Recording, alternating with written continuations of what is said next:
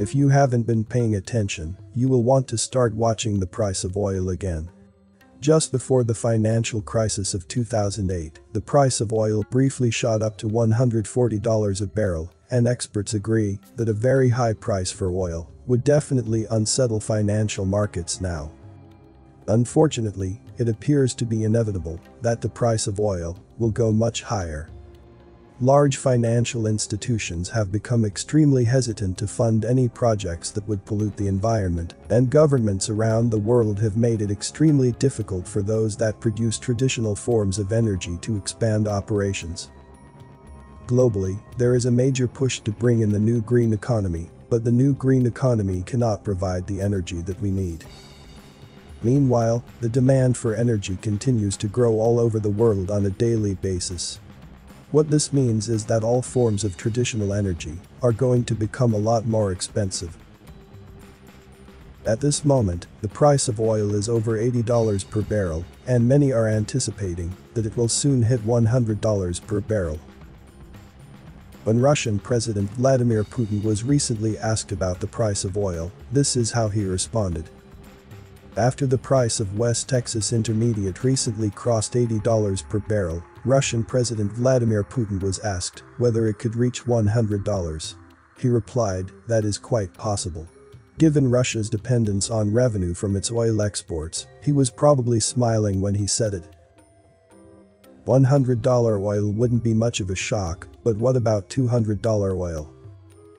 Not too long ago, a team of JP Morgan analysts suggested that we could actually see it happen. We believe the evolution of coal prices might reflect supply, demand, cost of capital and energy transitioning issues for all fossil fuels, and it would certainly be possible that oil prices will follow the same pattern, inflation adjusted for oil. That would be in the $150 to $200 per barrel of crude oil range, wrote a team of JP Morgan Chase and Company strategists led by Marko Kolanovic. Virtually all forms of economic activity require power, and so if the price of oil doubles or triples from current levels, that is going to push oil prices much higher than they are now. Some have suggested that we could increasingly switch to other forms of traditional energy if the price of oil becomes too oppressive, but that is not likely to happen due to the widespread shortages that we are witnessing. For example, supplies of natural gas have never been tighter than they are at this moment. In South Dakota, residents are being warned that their natural gas bills could potentially double this winter. The natural gas industry is experiencing shortages in supply, while also seeing an increase in overall natural gas demand. As a result, homeowners should expect to see higher natural gas bills this winter, said PUC Chairman Chris Nelson. South Dakota's regulated natural gas utilities, including Mid-American Energy Company, Montana Dakota Utilities Company, and Northwestern Energy, are currently projecting bill increases for residential customers of at least 50% to 100% compared to the bills seen between November and February of the 2020 to 2021 heating season, he explained. The current natural gas shortage is the result of a number of factors. High demand due to increased exports of liquefied natural gas and increased natural gas usage for electric generation, along with low production due to hurricanes, have led to low storage inventories heading into the peak heating season. We don't have enough propane either. In fact, we are being openly warned of a major inventory shortage in the months ahead. Total U.S. propane stocks concluded the annual summer build season well below the previous 5-year average, fueling long-standing concerns among market participants of an inventory shortage, coinciding with colder temperatures, ushering in the annual increase in winter demand. Before I continue the video, please give a like if you'd learned something. And don't forget to subscribe, and also click the notification bell too, so you won't miss any update. And watch to the end to avoid misunderstanding. Thank you.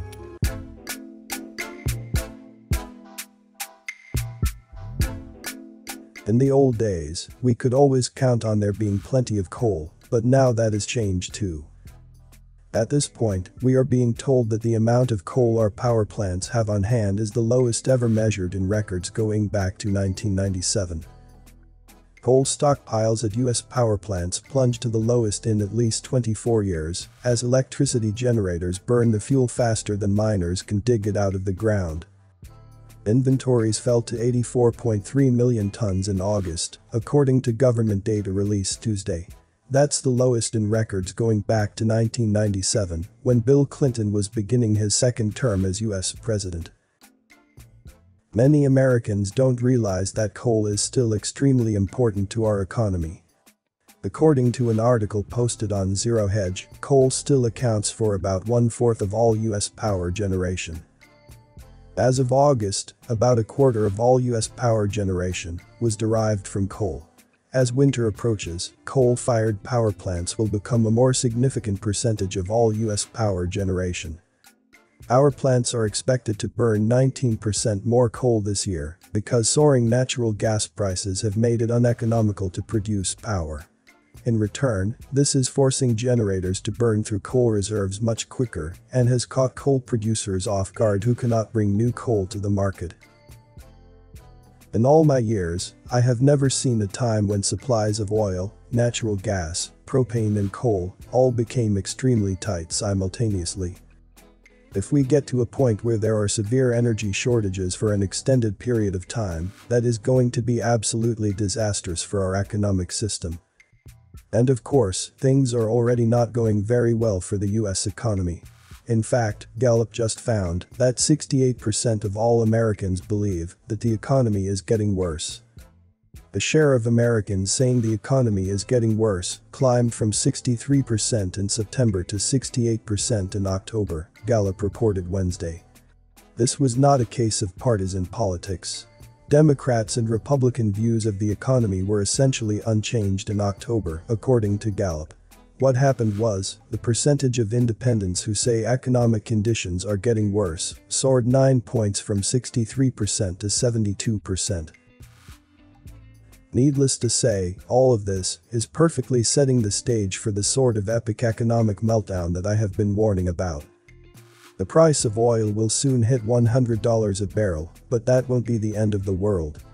But when it hits $150 a barrel, Wall Street and the mainstream media will definitely be freaking out. And when it hits $200 a barrel, it will officially be time to panic about the economy. The world must have energy to function, and supplies of energy are going to get tighter and tighter in the months ahead. We have been warned that this energy crunch was coming for decades, and now it is here. I hope that you are prepared for what is going to happen next, because it isn't going to be pretty. Comment below with more topic ideas for me to discuss. As a lot of care and hard work goes into this, likes and subscribe, let me know I'm doing a good job. All is appreciated greatly. You may not agree with everything from the content I post. Apply critical thinking and use discernment to come to your own conclusions regarding the content. Thanks for watching this video. This Everything Inside Me channel, see you on the next video. Stay safe and healthy.